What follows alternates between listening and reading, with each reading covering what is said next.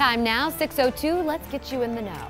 The debate over mask mandates in schools boiled over again in another Bay Area school district, this time Sarasota. Starting on Monday, students will have to mask up after a new mask mandate has been put in place for the next 90 days.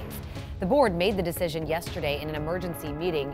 Sarasota is now the 6th district in the state to enforce a policy that goes against Governor Ron DeSantis' executive order.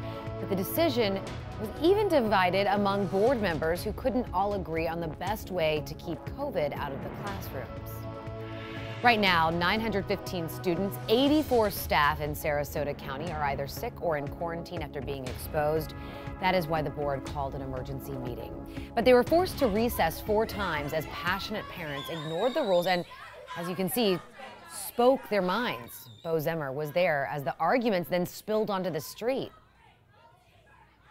It was a night filled with anger. When you mask a child, it is child abuse. Emotions. You guys ought to be ashamed of yourself. And interruptions. Why don't you want to hear what we say? That's right.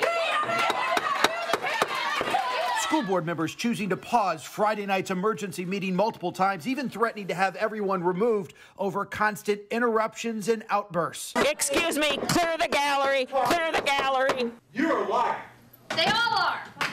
After hours of listening to public comment from parents on both sides of the issue, school board members first considered a 30-day mask mandate for students, which would have allowed parents to opt out, or a 30-day mandate for staff and visitors, but ultimately voted 3-2 for the most stringent option, a 90-day mask mandate for everyone, which could be ended early if Sarasota's COVID average drops below 8% for 3 consecutive days. Masks would return if the average jumps back up to 10%. I care about the health of the children, and I take that very seriously. And I believe that my responsibility is to the majority of the children in the school, and I believe the majority of the parents that I received emails from said they want to see a mask. The final vote, a relief to some. It passed.